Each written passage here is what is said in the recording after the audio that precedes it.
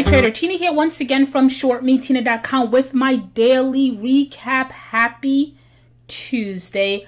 All right, so before we get underway with a recap of the overall markets, I would like to welcome you. So if this is your first time tuning into a ShortMeTina video, I'd like to say welcome. Do us a solid in the comment section. Drop us a comment, say hi. I generally say hi back. I do understand for those that are returning, so welcome back. I understand that I've been a little bit mute, quote unquote, in terms of my YouTube comments, but that's only because, or my replies rather, that's because I have a lot going on sort of like on the back end. But sure enough, soon enough, I will get back to responding to every single one of those comments, all right? So continue to comment, continue to engage. I know I've been sort of, quote unquote, absent in terms of the comments, but I will resume shortly when things are situated with all the work I have going on back here, all right? So anyway, so let's recap the overall markets. Right now, what you're looking at is the S&P 500. It's a daily chart dating back to 2017. And I kind of like today's price action between, well, the indexes that we follow, like the SPY and the IWM, for a few reasons, or at least one in particular. I'll let you know that in a few. So anyway, so the SPY were essentially flat to slightly down, closed at 298.13. I think that's perfectly fine, right? Perfectly fine. The good news is, right, we've managed to remain above that breakout level of 294.24 now for, let's count it, 1, 2, 3, 4 trading days, right? So in many respects, so far, it is a sustained breakout. That is good. Although I'm short, I've always maintained the money is made on the long side. So I'd be more than happy to get stopped out of my short position and have the markets rally, because that's where the money's, in my opinion, is made. Anyway, so really, really good in my opinion that we've broken out of this shorter term sort of range that occurred when we had the bit of a 7 or 8% sell-off after we got rate cuts, right? We had that sell-off. It bounced around in August from, let's say, a low of, the range is right here. I don't even need to guess. I have it right there. A low of 281.72 to a high of 294.24. 4 days ago, we actually broke through that range, and I said it's all about sustainability, not necessarily whether or not we can do it, but can we sustain that break? And so far, so good. 4 days, we've sustained that break. Again, we're slightly flat to down on the day. I think that that's fine. Why? I'll tell you right now.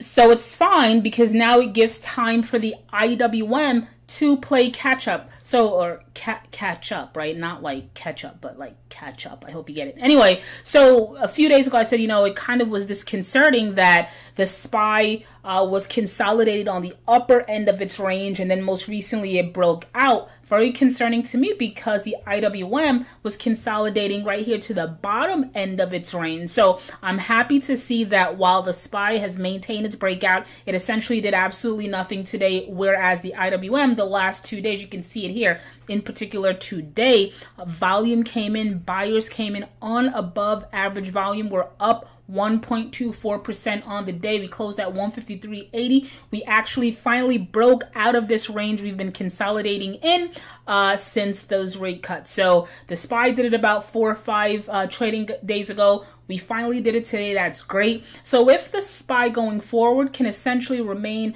flat, slightly up, while the IWM tries to break out of its 2-year consolidation, and that price point is 160. I think that bodes well for folks that have it bodes well for the bulls. Let's just say that. So again, we broke out today, up 1.24%, closed at 153.80. Now it's all about sustainability. So we don't want the markets actually giving back these gains tomorrow. So for the remainder of this week, third quarter, want to ensure that we actually trade above that 153 to 154 level. If we can do that, I'm pretty sure at some point we're going to retest 160, and that's that's nothing new. We've retested 160 for many times, right? So if you go back 2 years, you can see we tested it here. So that's 1, 2, 3, 4, 5, 6. And now if we do it again, it's going to be the 7th time that we're trying to surpass that 160. It's really good that we're making these attempts. The more attempts we make, the likelihood of it eventually breaking increases. So far, so good.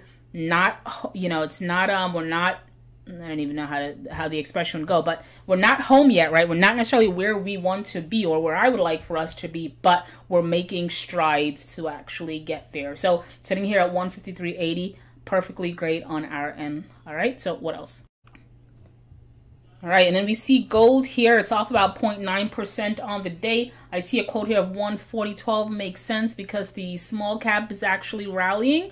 So it makes sense that gold would actually contract. So if the markets continue to trend higher and rally, do not be surprised to see gold sort of retest its breakout base here of around, let's say, 130 to 133. Let's give it a range. And so it looks like it wants to actually pull back to that breakout base. And again, more than likely it will happen if the overall markets continue to trend up. So if the rally that we saw in the IWM occurs once again tomorrow, the remainder of the week, expect for gold to contract more. And I can see it sort of hanging out around that 130 to 135 area. So if you're looking to go long, you might want to wait until it gets there. I don't know. It's up to you, right? So that's what I see with gold. What else?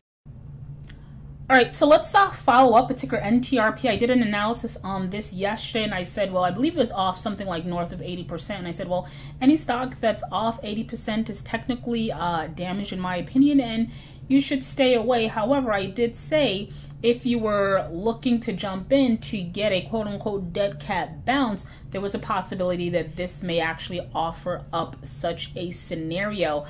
So if we go back to trading activity yesterday, you can see that the low of the day essentially was hit within the first hour or so of trading, with the stock going as low as 81 cents. Now, this is all yesterday. We sort of trended up, peaked at 103 to close around, I believe it was like 97 cents or something of the sort. Where did we close yesterday?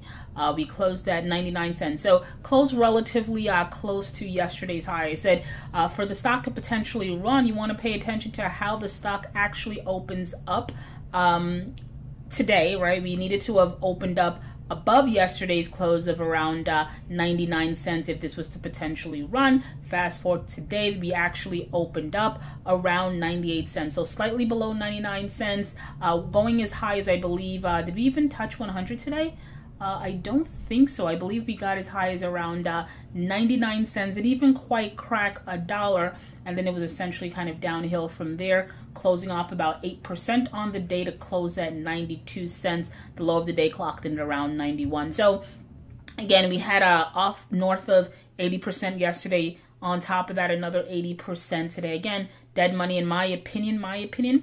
But if you're still looking to jump in, I wouldn't short this. But if you're looking to get in this on the long side, obviously, similar to yesterday, you want to pay attention to essentially where the stock opens up. Wow. Now, the fact that we actually closed relatively close to today's low of 91 cents, close. All right, let's try to do that over. The fact that we close to today's low of around 91 cents. We closed at 92. For me, indicates that potentially the market wants to go lower. Obviously, you want to pay attention to see whether or not there's follow through with that tomorrow. So I'd be looking at how the stock opens up. If we open up above 92 cents and we can sustain that, that's a good sign. If we open up below 92, take out today's low of 91 cents. I can see this drifting a little bit lower. Now, again, we're off 8% today. I think we were off something like 77% yesterday. So is there more room to go? Obviously, potentially there still can be more selling. But again, I can see it sort of trickling here. Eventually, you're going to get that 5 to 10% dead cat bounce. So again, for me, ticker NTRP, I would stay away, but that's just my take. What else? All right, so let's wrap it up and round it out with ticker FARN daily chart.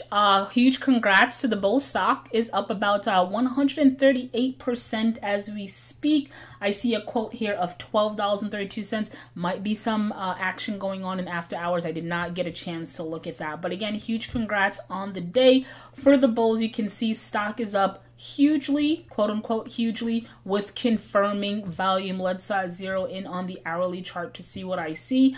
So a bit of selling in the opening hour, but since then, stock essentially traded sideways for most of the day, starting to sort of like ascend towards the ending of the day. So again, I see a quote here of 1040. We just saw a quote of around $12. So I'm assuming that's after hours, which is good. So is this stock, will it continue its run heading into tomorrow? So what you want to pay attention to, again, is after hours and pre-market. I'm assuming, just based on the quote that we just saw, that after hours is actually the stock continues to trend up, which is a good thing. Now you want that to carry over into pre-market tomorrow, and obviously you want to open up above today's close of around, I'm going to assume we close at $10.40. Actually, let me find out the exact metrics. Hold on for a second. All right, I'm back. So I was able to get some exact numbers. So we're up a little over 100% on the day. We actually closed correctly at $10.40. As I suspected, there is activities going on in after hours trading. We're up an additional 16%. The last quote I saw was $12.14. So all that sort of bodes well if you're a bull, if you're holding on, or if you're looking to actually jump in. So definitely what you would want to see heading into tomorrow, and it already looks like it's happening, is you want the stock obviously to open up above $10.40, which is the close. And right now in after hours, we're doing that. We're somewhere around $12. So if we open up above if we open up above 1040, take out today's high of 1069 and perhaps even revisit after hours and pre-market high, it looks like this stock might actually run. I would not be surprised to see it sitting at around $13 or $14 despite the already huge run it had today. But the key is it has to open up and sustain a move above 1040 and preferably today's high of 1069. So that's my take on ticker FRAN. A little all over the place, but hopefully you got it. So we're gonna cut it and wrap it there. Tina here once again from ShortMeTina.com. If you enjoyed any portion of the videos that I've done today, I did an analysis on 5, a little less than usual despite the IWM, gold, NTRP, and ticker FRAN. If you have any comments on those, make sure to comment in the comment section of the video. That's the first thing. Secondly, I do videos Monday through Friday when the stock market is open. You can expect a video. So if you do not want to miss that, ensure that you are subscribed. Right now, we're trying to get to 2,000 subscribers by the ending of the year. So far, so good. And lastly, my friend, I've been trading for well over 1.5. Yes, that is 15 years. If you think you can learn anything from me, and I try to break down the market as simple as possible, right? Who has time for anything complicated? At least I don't. I have so much going on. I like things simple. So anyway, if you think you can learn anything from me, then definitely head on over to our website, ShortMeTina.com. Sign up, become a member. Thank you for listening, and as always, thank you for the support. I'll talk to you tomorrow.